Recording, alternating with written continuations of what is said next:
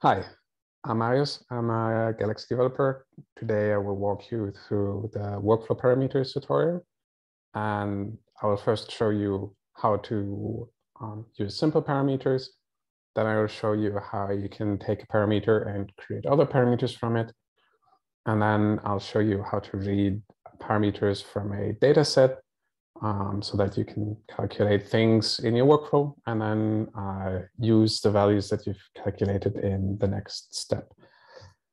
All right, so let's pull up the training material. So the tutorial is under using Galaxy and managing your data, workflows, using workflow parameters. All right.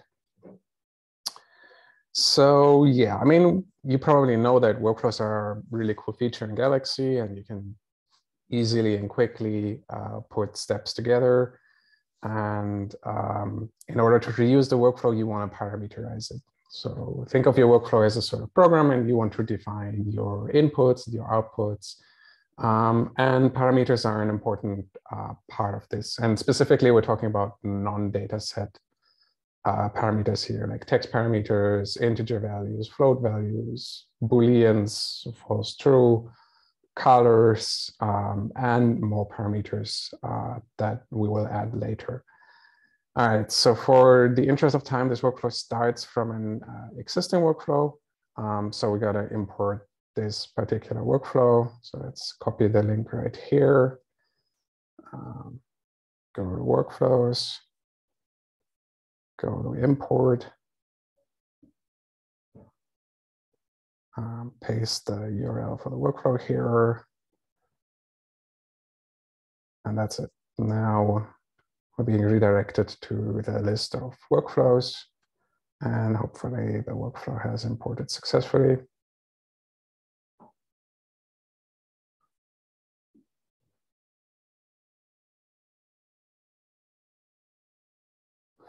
All right, there we go. So the workflow is called select first and lines.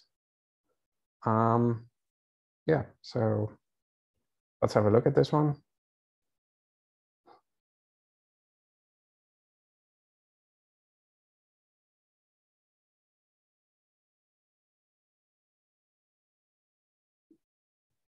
Okay, cool.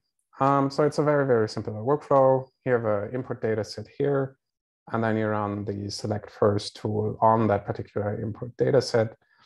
And you probably, maybe you know this tool. I mean, it just literally takes the first lines from the data set, and you can put the number of lines that you want to take from the beginning right here.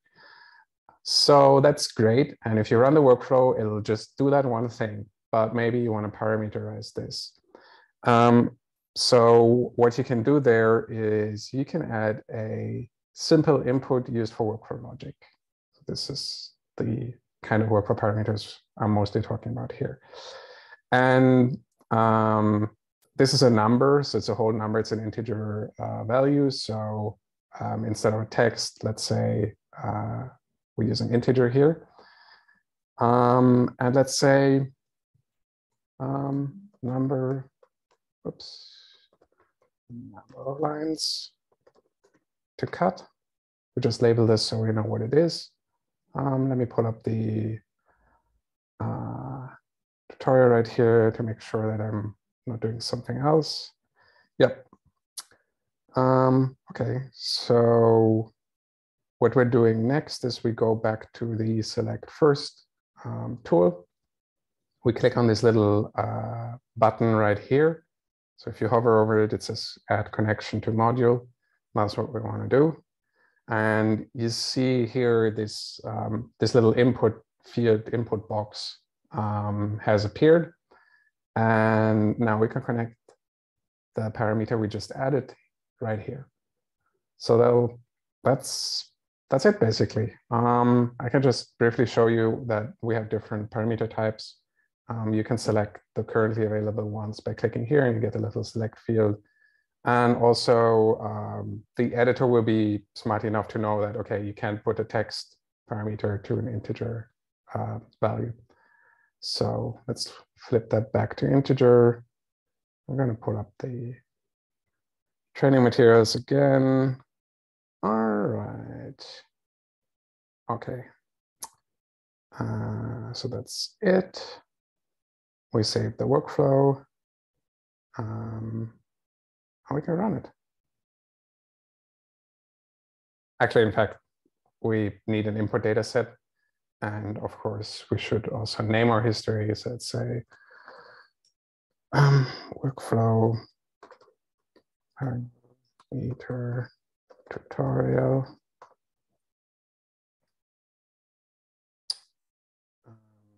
Let's add the training tag. All right. And we need to add the bit of data. So you have two ways to do this, through the upload button or here through the workflow run form. You can also click on the upload button. It's the same thing. And then I believe we were supposed to paste text. Yep. So let's copy that right here. Did that work? I think so. Okay, pull that menu back up, upload. So we're just pasting our data here. Yeah. This is text data. I mean, you don't have to set this, but I'm going to do it. All right, so we can close this. While this is still uploading, you can't select the data set here, but quick and dirty trick is you can also just drag it up here. And then you can decide the number of lines you want to take from the beginning. I don't know, did the tutorial say how many lines we want? Oh, it doesn't actually run the workflow, but we can do this just to show you that it actually works also. Yep. So let's say, I mean, how many lines does this file even have? 16. All right, cool. So let's say take the first 5. And there we go. I mean, this is the workflow submission screen here. It says we successfully started running this workflow. We got our parameter here. We got our inputs here. And you can see the individual steps here. And now we wait.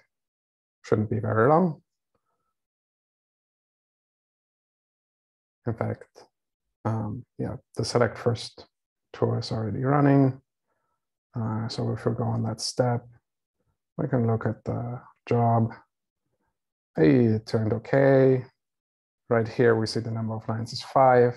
And if in the history we expand this, it also nicely says 5 lines now. Let's take a look. Yep, that's 5 lines. All right. Let's move on. So this is the most basic thing, like if you want to select text or integers.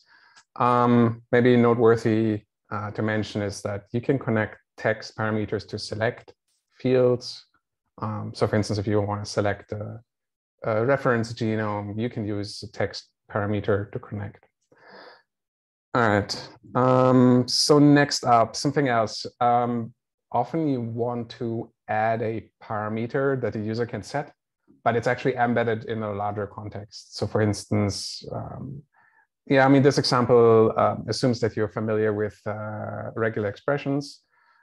So say you have this regular expression that should replace the word foo in the word foobar and replace foo with something else and then connect that with bar.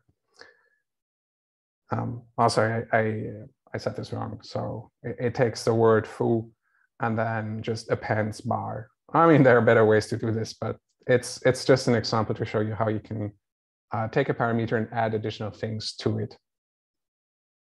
All right, so this time we're creating a new workflow. So let's do that.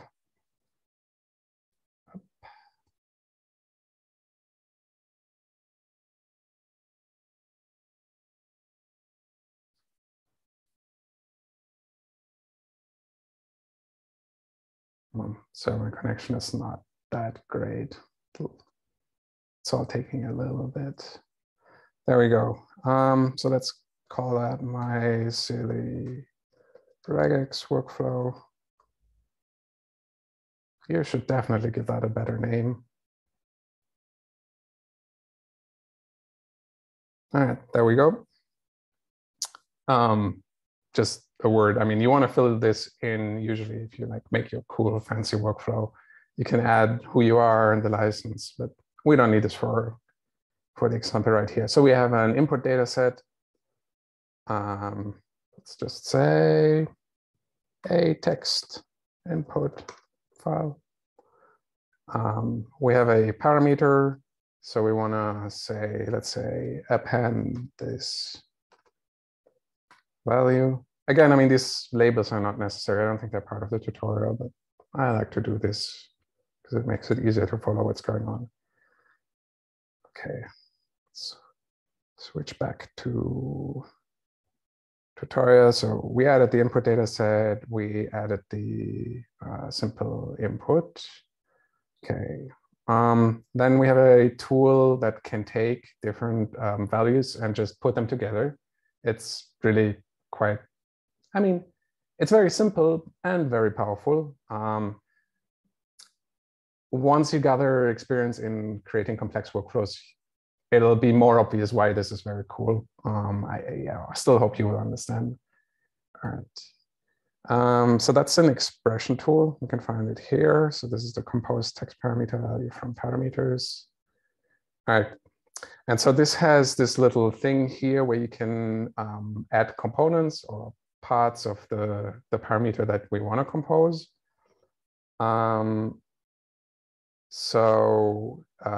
We need to build basically the input field for the find and replace regex tool. So there are two inputs. One is the regex itself, and the other is the replacement field. So we just build up the first field. So it basically needs to go bracket thing we're looking for in a capture group. I mean, that's the bracket. So yeah, I mean, we need to basically prefix it with an opening bracket and a closing bracket. So let's do that. So basically we need three things, right? So we need this one, the opening bracket, we need the closing bracket. And this one here, the user is supposed to add. So let's do that. Okay.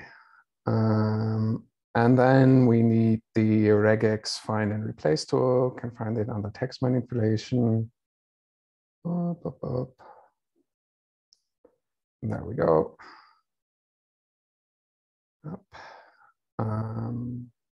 Yeah, so the first thing is the input data set. So that's this right here.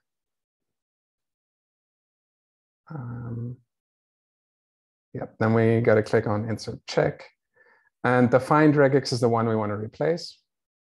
So again, we have to click here on add connection to module. And we're connecting this one. So also I glossed over this, but you can select here what the type of the parameter is. So this is text, so it matches, so that's fine. We can connect it. We don't really care about this output, but I think, oh yeah, we need to put the replacement in, which is the \1 bar.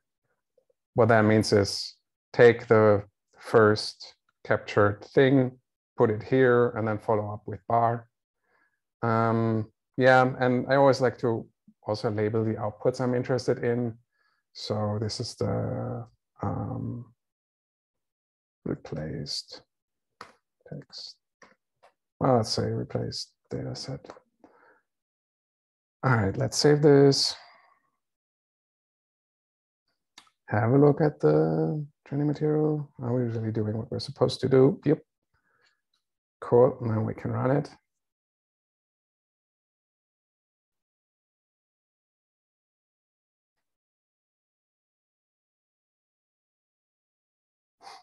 All right, and again, the tutorial tells us what the input data set should be like.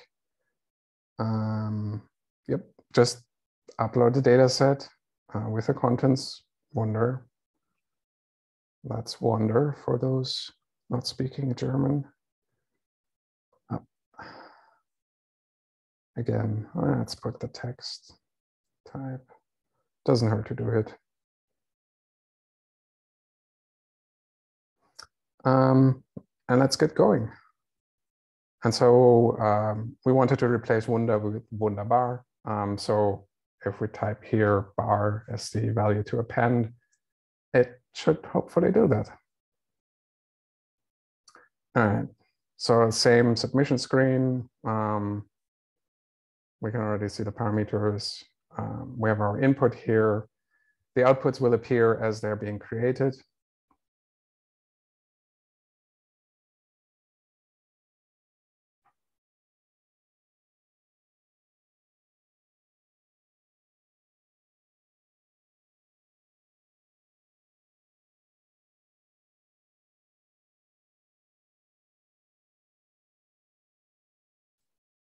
Yep, we've got this little output section here.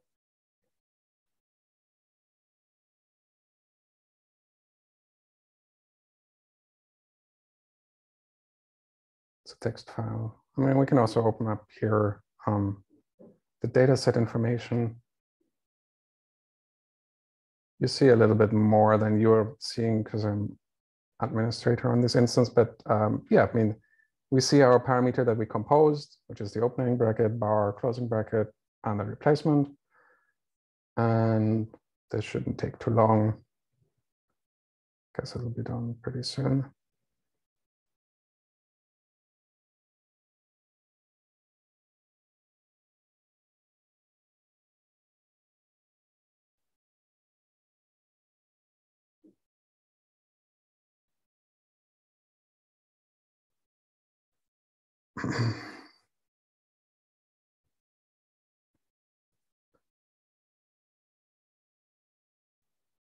All right, that didn't work. What went wrong? Oh, yes, of course. I should have looked at the tutorial. Our input data set here is Wunder. That's great. We're looking for bar, which isn't there. I mean, that doesn't make any sense.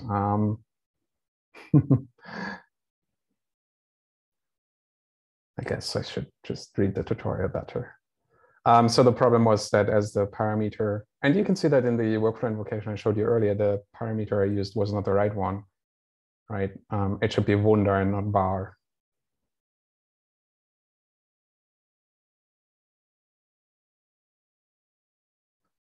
So let's do it again.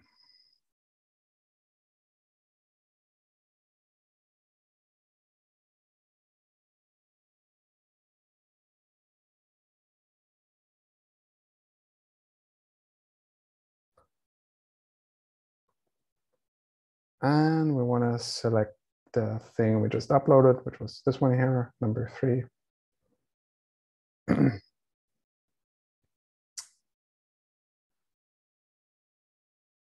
Wunder, can check the parameters. That's not the value we want to append. Oops. It's actually the value we want to replace.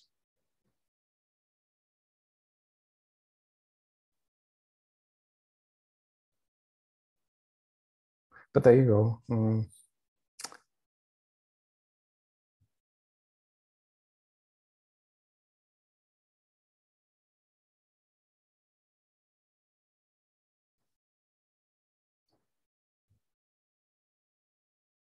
Maybe let's edit this while the workflow is running.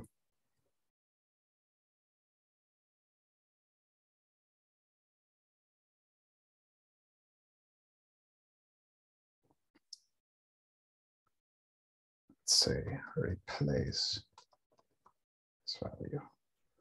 That is much more correct.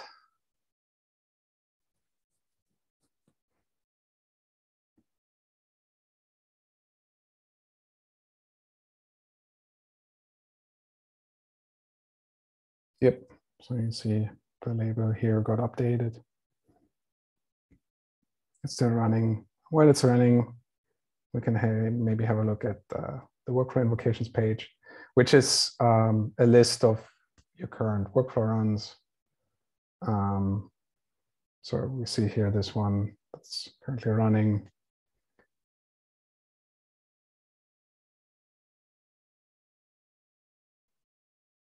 The parameter didn't get updated because this was the previous run. So the label is still wrong. If we'd run the workflow again, you'd get the proper label.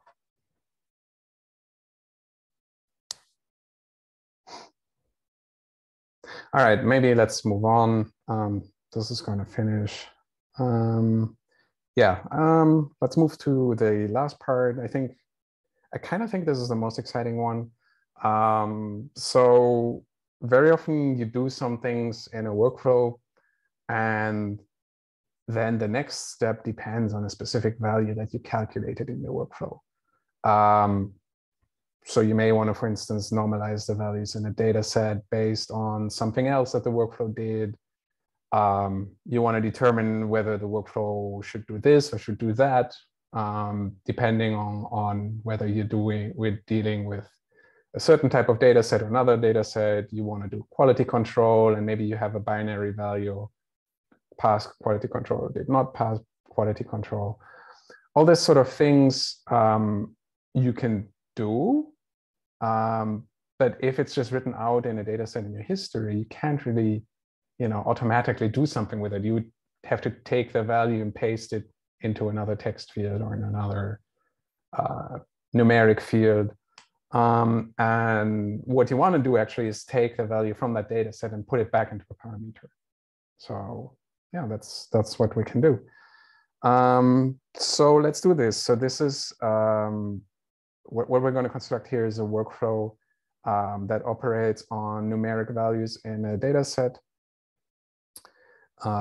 It sums up everything in the first column of a data set.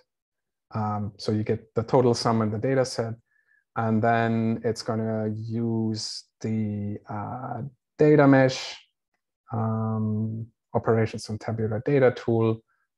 Nope, it's going to use the compute an expression on every row tool to take the value in the first column and divide it by the total sum of the data set. So you get fractional values, and if you add up the fractional values, you'll end up back at 1. All right, so let's do that. And yeah, in the meantime, this is also finished. Yay, we got the number there. All right, so let's move on. Gotta create another workflow. Let's say calculate fractions.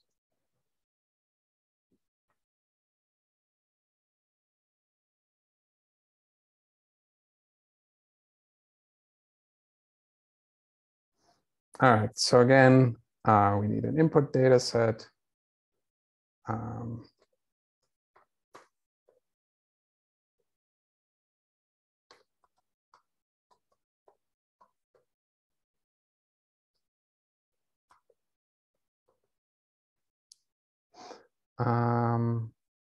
What else do we need? We need the data mesh tool, which is in the data mesh section. So this one, operations on tabular data.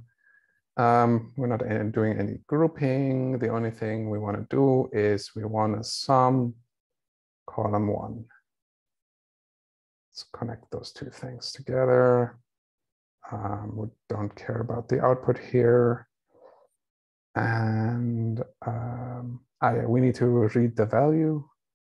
So this is under expression tools, parse parameter value from data set. Let's connect that up. All right. So this is taking like the total sum. And then we want to do this compute an expression on every row. Compute an expression on every row. There we go. All right, so the first thing is the data set that is the input. So that's this one right here. And the expression, so that's kind of the tricky part, right? Oh, right? So what we want to do is basically C1 divided by the, total value in this data set. So let's say 1,200. Except, I mean, obviously we don't know this, and but that's the whole point. So this is a single text field right here. So the challenge is we need to create this field. And as you should remember from the previous part of the tutorial, we can compose this text value. So let's go right ahead and do that. So we need to add the compose text parameter tool as well. And what we want to do here is we want the first component that just says C1 divided, and then this right here, we want to read from a file. Actually, I mean, we are reading the parameter from the file here. We're passing it in to right here. And then we can replace the expression here with a calculated value from here. We don't care about these outputs. The only thing we really care is this right here. Oops. Let's give it a label. This is, sorry, we want to label the output, not the step. So let's call this, fractional values. Okay, let's save this, go ahead and run it. Oh yeah, and of course we need input data again.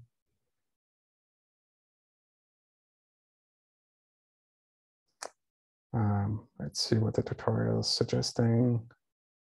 All right, so you see, I mean, we want to sum these up and then divide each value here by the total, which would give us fractional values. So let's upload it here. Up. All right. So this is still being processed on the server, but let's just go ahead and do this. So there are no user-defined values here, right? So we calculate the parameter we want to add in the last step, but the user doesn't have to enter anything. So we can just go right ahead and run it. And the workflow will actually only start scheduling once the input data set is ready. So that's kind of what you saw right here. All right, so first up, data mesh is doing its thing. You can look at the individual steps as well here. So there's just a single output data set that's currently still running. You can see the jobs here. Nothing too interesting right now.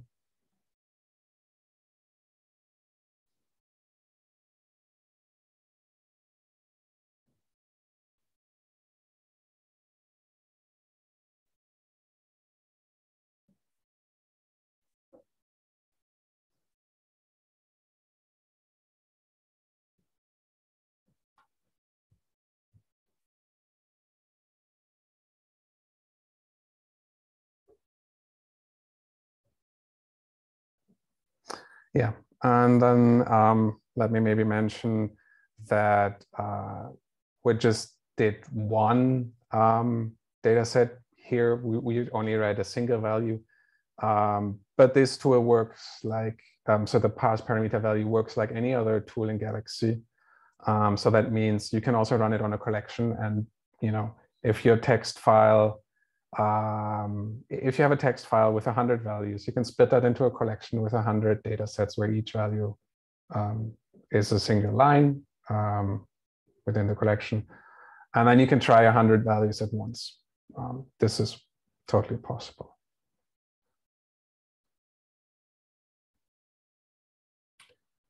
All right. Okay, so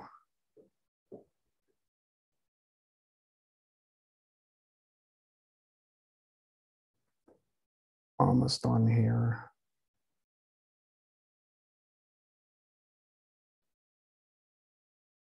Okay, so our output has finally been scheduled. It appeared here. Again, we can look at the data set information here, which should already list the parameters that were used. Yep, and then we see it here, C1 divided by a big number. And if we look at the data set itself, yep, we see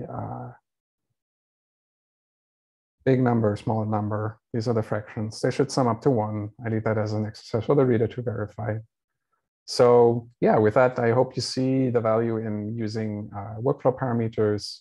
They really make it easy to use your workflows in many different situations, not having to copy and paste everything or hard code values.